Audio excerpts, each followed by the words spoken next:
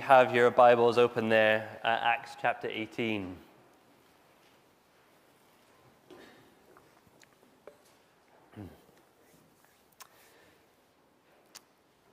Our passage this morning is very bizarre.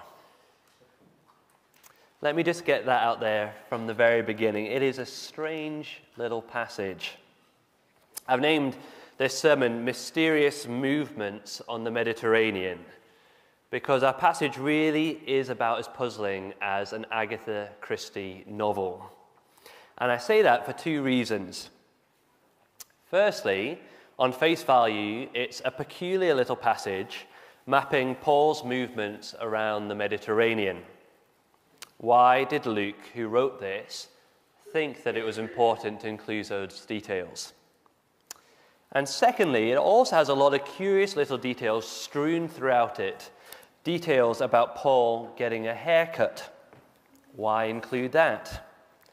This strange business about Apollos and baptism. What's going on there? And he even does a strange and seemingly insignificant thing, and that he starts calling his gospel partners Aquila and Priscilla as Priscilla and Aquila. Why does he do that? What are we to take away from that?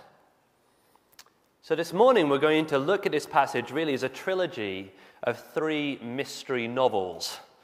Paul and his mysterious trip to the barber, Apollos and his baffling take on baptism, and Priscilla and Aquila and their inconspicuous name swap. And like all trilogies, each of these volumes has something to say in its own right, but put them all together and you find a common thread passing through them all. You catch a glimpse of something that's really close to the heart of the author, both Luke and the Lord. And that is that they're trying to give us a very healthy and earthy, real insight into what gospel ministry should look like on the ground in normal, everyday life for all of us. Founded on gratitude, founded on real humility, and with real investment in others. So keep that in mind as we go through. So let's look at our first riddle together, Paul and his mysterious trip to the barbers. Our passage this morning starts like this, verse 18. After this, Paul stayed many days longer in Corinth and then took leave of his brothers and set sail for Syria, and with him Priscilla and Aquila. At Cenchreae, he had cut his hair, for he was under a vow. So Paul stays in Corinth a little bit longer after the failed attempts of the Jews to have him charged. But then he heads to Cenchreae, one of Corinth's ports, so that he can set sail to Syria as he wants to visit Antioch, the church that had helped send him out in the first place on his missionary journey, in which he would then make disciples and plant churches. And he takes Priscilla and Aquila along with him on this journey. But before Paul sets off on this trip, he has something very, very important to do first. Not to double check that he has everything that he needs for this long voyage, not to double check on the church that he's leaving behind to make sure they're okay and they're going to be okay whilst he's gone, but to get his hair cut. Now, isn't that just a little bit unusual? Was he worried about turning up to his sending church not looking quite his best? Had Priscilla suggested to him that perhaps his current hairstyle was no longer in vogue? No, he visited the barber to terminate a vow that he had taken, and more specifically, a Nazirite vow, which we don't come across all that often in the Bible, but if you want to read about it, you can find all the details of what it included in Numbers chapter 6. But essentially, a Nazirite vow was a very special and costly vow to take, and was usually taken in response to the Lord's overwhelming kindness to you. For example, Samson's mother and father committed him to the Nazirite vow before he was even born, in response to God's kindness in opening his mother's womb so that she could have the baby. Something very similar happens with Samuel as well, and with John the Baptist.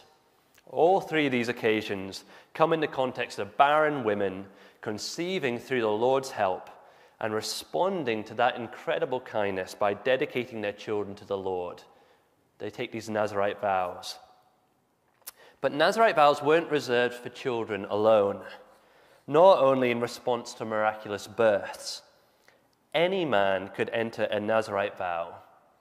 The only thing stopping you, if you lived back then, would be if you were as follicularly challenged as a Grace Church elder. That's the only thing that would get in the way. Sorry, elders. But doing so was very costly, for there were 3 main stipulations. You couldn't drink any strong alcohol, you couldn't cut your hair, and you couldn't go near any dead bodies, even if your own parents had passed away. You'd be the only one, therefore, not drinking at a celebration, and like an office party here in the UK, people would naturally inquire, why are you not drinking? You look a bit odd with your hair and beard all bushy and unkempt as you walk down the street, wouldn't you? You'd stand out in the crowd. And it would certainly cause a stir when you were not able to attend a relative's funeral. And not only that, but it was quite costly actually to terminate the vow as well. It would cost you at least a ram and a ewe and some bread, which you then have to sacrifice in the temple as a burnt offering, along with all the hair that you've just cut off your face and your beard. So why enter into one of these vows? Well, quite simply, it was just a way of expressing your overwhelming gratitude to the Lord for his kindness to you. It was an extravagant and costly and public gesture that screamed to the world of how thankful you are to the Lord and that you are all out for him. But 2 questions arise then. Why did Paul take a Nazirite vow at this point in his ministry? And how closely would Paul's vow have mirrored the ancient practice now that Christ has come as our sacrifice? Let's try and answer that first question first. Though the passage is not explicit about this, I'm pretty confident that Paul took this vow in response to what happened to him in Corinth last week. Remember what the Lord had promised him in verses 9 and 10.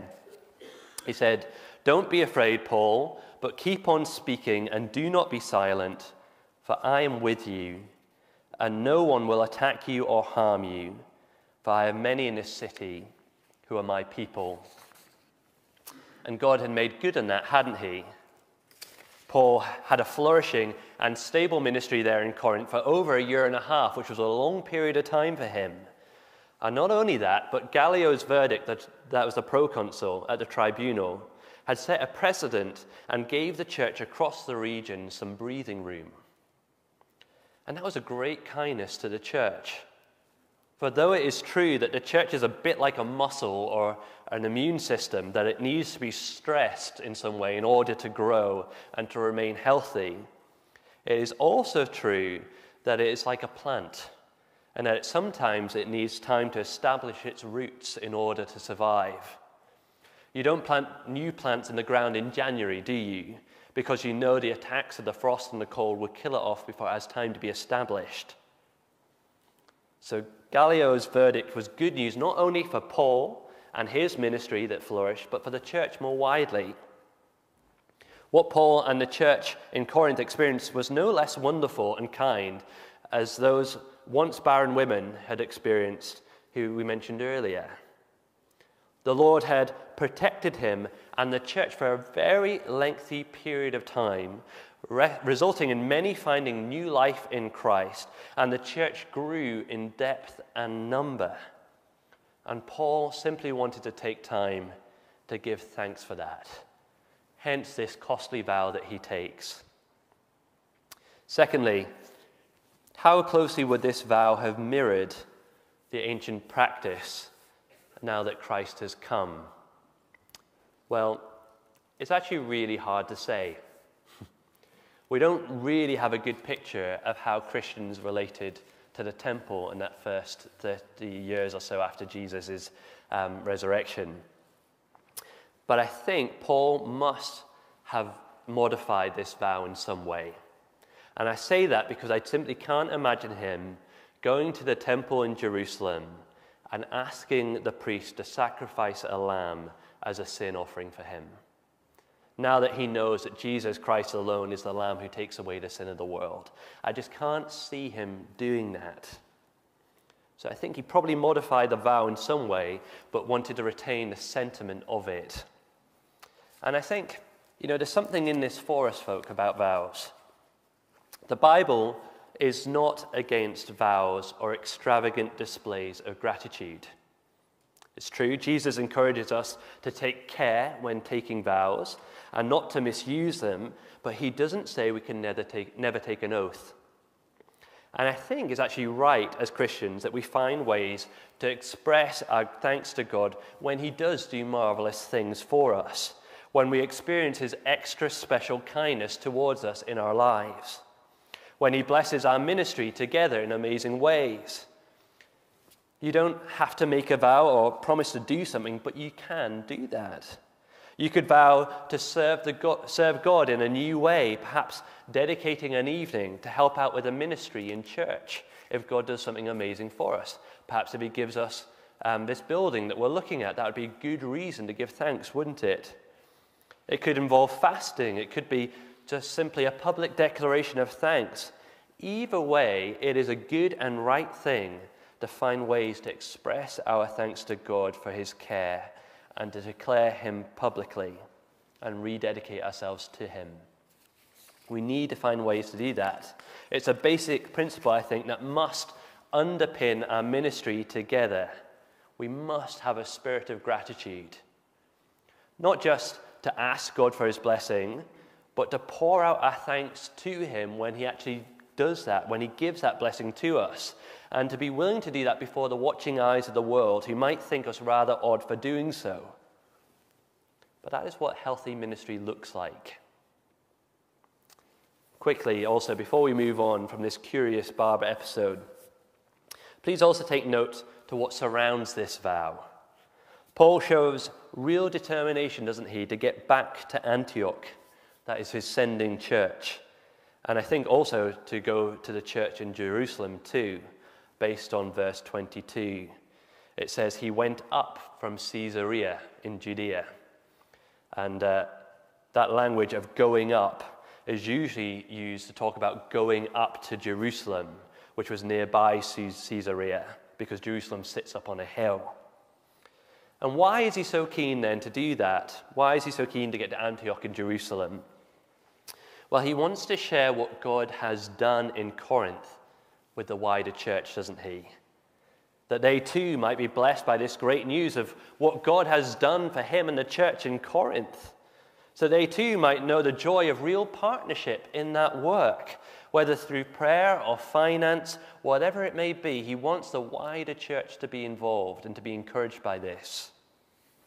And just as an aside here, there really is joy in that. It is a joy to invest in the one thing in this world that can bring true life to people and bring salvation to people, and that is the gospel. If you haven't experienced that for yourself, well, let me encourage you to start investing, start tithing, start backing gospel initiatives with your bank accounts, and you'll find a great joy follows. It heightens your joy as a Christian. Equally, it's such a joy to be able to partner with people all over the world in prayer. You can't be with them. You can't be there helping them in their ministry, handing out Bibles, opening up Bibles with people, but you can pray for them. And if you don't know something of that joy, or you find it hard to do that one, join us on a Thursday evening. We do that every Thursday evening together as we pray together as a church family for other churches in our denomination and other people and churches and ministries all around the world. So let me challenge you to try that out this week if you don't do so normally. I trust you'll be mightily blessed in doing so. So, what does this mysterious barbershop experience teach us about ministry? The need for extravagant thankfulness in all that we do, and the importance of sharing that joy with others so they can partner with us. That's what real ministry on the ground must look like for us. And notice also on that last point, notice that Paul has the opportunity, doesn't he, to carry on doing further evangelism in Ephesus in verse 20. And he purposely says, I'm going to delay that. I'll come back and do that. Because sharing what God is doing with the church more widely is so important, it's okay to delay that for now. That's how big an onus he puts on this. Well, secondly, what about Apollos and his baffling take on baptism? Well, while Priscilla and Aquila are in Ephesus, they hear a very eloquent and competent man open up the scriptures, verse 24. He had clearly been instructed in the way of the Lord, meaning that he was thoroughly a Christian. The Spirit was clearly at work in his life, giving him great fervor for the gospel, and everything he said about Jesus was thoroughly accurate. The man, of course, was Apollos, an Egyptian from Alexandria who had come to Ephesus and, being of Jewish heritage, went to the synagogue, eager to persuade the Jews that Jesus is the king that they've been waiting for all along. He's presented as a very impressive individual, a very gifted communicator. We hear more of that in the letter to Corinthians. Thoroughly competent, thoroughly Christian and thoroughly competent in the scriptures. And by that I mean the Old Testament scriptures, as the New Testament hadn't yet been penned. But something was amiss when Aquila and Priscilla were listening. As Priscilla and Aquila listened, they must have thought, this is great. This is great. This guy, everything he says about Jesus is true. He's a great speaker. But he doesn't seem to know that there's a further baptism than John's baptism. As time went on, it became apparent to Priscilla and Aquila that Apollos, though showing signs of being indwelled by the Holy Spirit and empowered by the Holy Spirit for his ministry, didn't yet know that Jesus had poured the Spirit out on all flesh. That's the baptism I think he hadn't heard about. Luke chapter 3, verse 15 and 16 reads like this. As the people were filled with expectation, and all were questioning in their hearts concerning John, whether he might be the Christ, John answered them all, saying, I baptize you with water, that is the baptism of John, but he who is mightier than I is coming, the strap of whose sandals I am unworthy to untie, and he will baptize you with the Holy Spirit and with fire. That's the baptism he hasn't heard about, the baptism with the Holy Spirit and with fire. Somehow, this intelligent man from one of the ancient centers of the ancient world, who knew his Old Testament inside and out and was trained in rhetoric, he's from North Africa, had somehow missed the next development in the story. He knew that John had called the Jewish people to repentance because the Messiah had come. He knew that was Jesus. I'd wager that he knew about all Jesus' life and ministry, his death for sin, his resurrection from the dead, even his ascension into heaven. But then it was all a bit vague for him. He didn't know that Jesus had baptized his church with the Holy Spirit, bringing in the last days and equipping his church for mission in these last days. And yet, bafflingly, here he was acting with fervor in the last days, as if the last days had come, and was showing evidence that he too had been baptized with that Spirit. It's curious, isn't it? And some of us might be there a bit confused ourselves, thinking, well, how on earth is that possible? How is it that he can be baptized in the Spirit and yet have no knowledge of it? Well, I thought that at first as well. But then I took a moment and thought about my own conversion experience. Becoming a Christian isn't like receiving a huge data dump all at once, is it? It's far more organic than that. We don't know everything all at once. Even now as a gospel minister, I don't know everything. No, we learn bit by bit by bit. Some bits are really clear, and other bits are really hazy. When I look back on my own conversion, I put my trust in the Lord Jesus and became a Christian. whilst knowing far less than Apollos did. And I suspect many of us here were exactly the same. But what I did know was so life-changing and so revolutionary to me that I couldn't help but keep it to myself. I had to share it with other people. And so we tell others of what we do know in the power of the Spirit, even if we know little about the Holy Spirit and his work. Is that not true of you? It was true of me. As Christians, from our earliest days, we're always, a portion of the Spirit is always greater than our knowledge and understanding. Always greater. And that is a wonderful, wonderful thing. Praise the Lord that is true, that he can use us even before our understanding kicks in. That was Apollos' experience, and it's all our experience if we grew up in a Christian home even.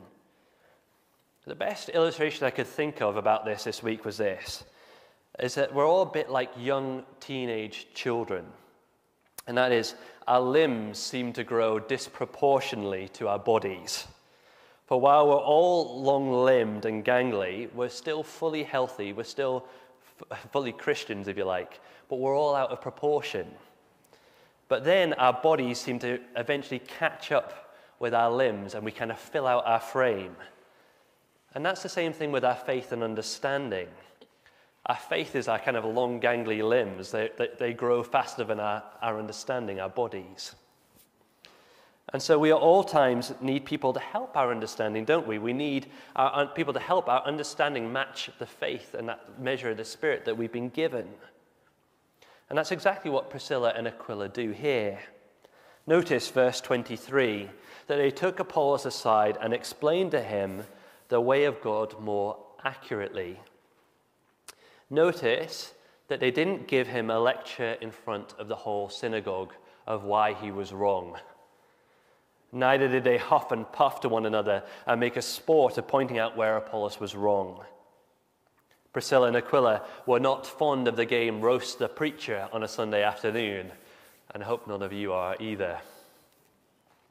No, they don't use his ignorance as a means to buoy up their own egos, but rather they see it as an opportunity to help him, to nurture him, to invest in him, and to train him further. They see their maturity as a gift that has been given to them by God, which they need to use and exercise to bless others, not as a weapon to tear down or to belittle. There's a great example, I think, of this in church history. Many of you, I imagine, have heard of Hugh Latimer, who was martyred alongside his compatriot Nicholas Ridley in the 16th century in Oxford. But I imagine most of you are less aware of another English monk called Thomas Bilney. Thomas Bilney. Now, Thomas Bilney was the junior to Latimer in his order. But the thing is, he came to understand the gospel before Latimer. But being his junior, he didn't want to shame Latimer and speak to him in public and share the gospel with him in public because it would make him look like a fool in front of the rest of the monks. So what he did instead, remember this is before the Reformation, he knew one place where he could get time alone with Latimer to explain the gospel to him. So he went to Latimer and said, "Brother, I have many, many sins to confess to you. Can I confess my sins?" They went off to the confession booth together, and for hours and hours on end, Bilney shared the gospel and explained the gospel to Latimer because he was so upset that his senior did not know the gospel himself. And in time, and after a few sessions of confession or staged fake confession, eventually Latimer understood the gospel for himself, which he would later give his life for. Now, Apollos was, I think, far more clued up than Latimer, but you get the point, don't you? Use your God-given clarity to invest in others and do it discreetly and with humility if you think a brother is in error. Not making a show, not making a dance of how much more you know than everyone else. I've experienced something of this in my own life. As many of you know, I came to faith at the age of 16, and I will be forever grateful I will be forever grateful to a very godly couple in the church I attended. They saw, sorry, give me one moment. They saw a zeal for the Lord in me, a thirst for truth and knowledge, and they did all that they could to feed me.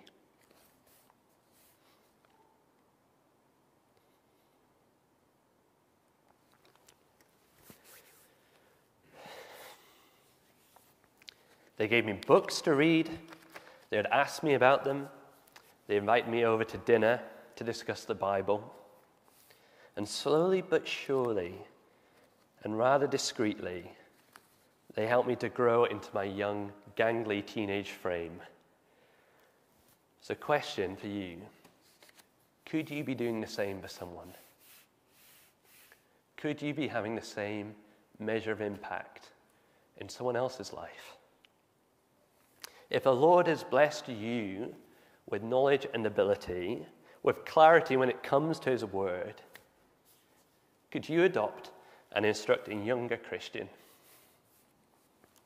Could you discreetly take them under your wing and instruct them in the way? Not to boost your own ego, not to make you feel like you're needed, but for their sake and for the gospel's sake. You never know what will come of that person in the future. You will never know what blessing you bring into their life. And perhaps you're already doing that. Perhaps you're teaching Grace Kids and you're pouring truth into young minds every week. Well, be encouraged by that. Be encouraged that you get to do that. Because you never know what's going to come of that. You have no idea what these young kids are going to do in the future. Who they're going to reach for the gospel. What they're going to do. Priscilla and Aquila's efforts ended up having a huge impact, didn't they? Verse 27 and 28. We read, "And when Apollos wished to cross to Achaia, the brothers encouraged him and wrote to the disciples to welcome him. When he arrived, he greatly helped those who through grace had believed, for he powerfully refuted the Jews in public, showing by the scriptures that the Christ was Jesus. The most important thing you do in your life that has the greatest impact for the kingdom of God might well be investing your time and energies in somebody else. That's an encouragement to each one of us, whatever age we're at, whether we're old, whether we're young, whether we're parents, whether we're not. So find ways to encourage others and to bring them on in the faith. Pour out what God has poured into you. That is how ministry multiplies, and that is how the Lord grows his church. Not through big flashy events, but through normal, everyday Christians pouring their lives out into one another. Well, finally, and this is going to be a shorter point, I promise you, as there is some degree of speculation in this, but I think it's curious enough to worth mentioning, and that is Priscilla and Aquila and their inconspicuous name swap. Last week in verse 2, Luke introduced us to this couple, Aquila and Priscilla. But now, Luke switches their names about in verses 18 and verse 26. And here's the thing, Paul does exactly the same thing when he writes about them as well.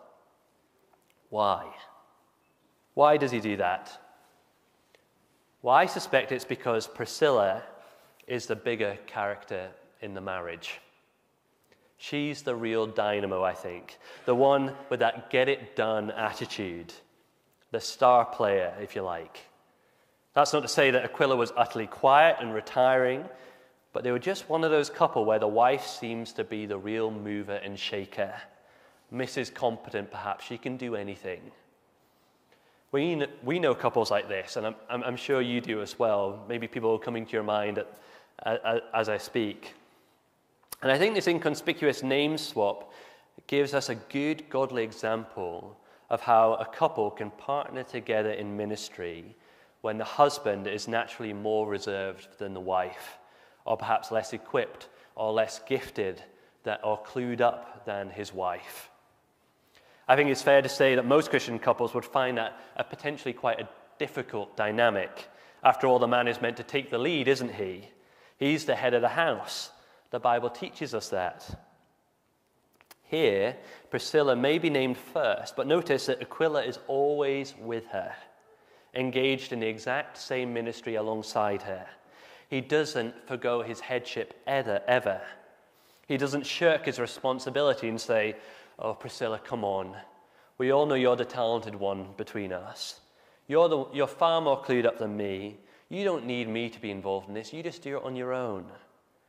No, he's right there in the trenches with her, quietly leading. He doesn't try and outshine his wife or compete for the spotlight with her. He supports her and helps her to use her gifts for the Lord and his kingdom.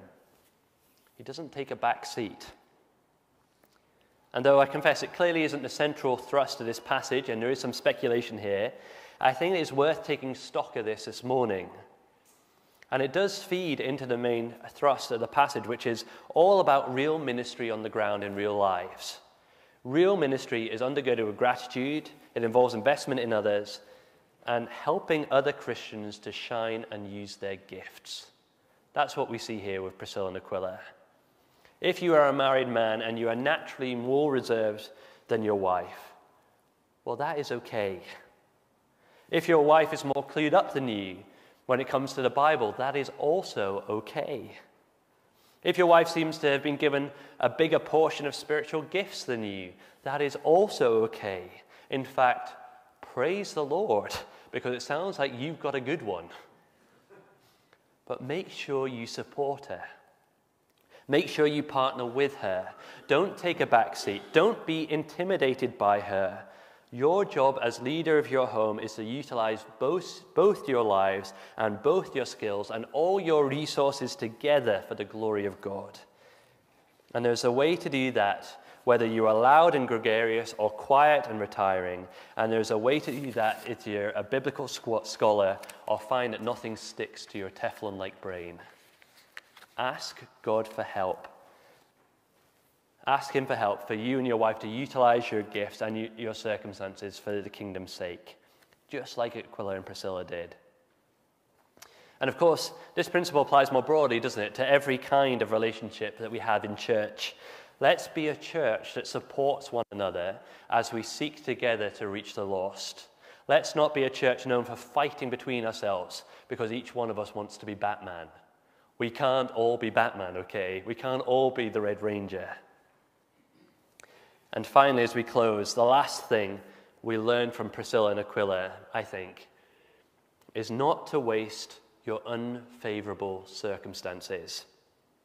Last week we learnt that Aquila and Priscilla were exiled from Rome. They could have grumbled at that, couldn't they? And become self-protective and insular, just looking out for themselves. But instead, they opened up their lives.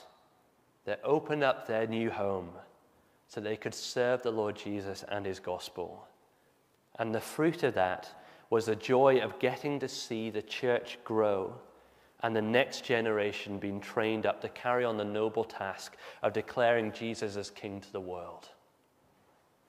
John Piper has a great little book called Don't Waste Your Life. And in it he talks about the tragedy of retired Christians, particularly retired Christians who, in entering this new stage of life, decide to use it by buying a holiday home down by the beach and spending the rest of their days collecting seashells on the seashore. That's all they do. He says that is a waste of life. Don't do that.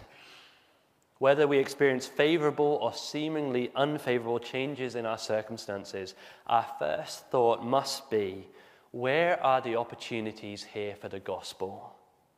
How can I use my circumstances to further the kingdom of God? So, we've investigated 3 curiosities this morning, showing us the need for gratitude to underpin absolutely everything that we do here as a church, showing us the need to invest in each other and to multiply ministry, and showing us the need to reassess our circumstances and work out how we can use our circumstances, our giftings, and all that we are for the kingdom of God. So let's pray for the Lord's help as we seek to do that. Let's pray.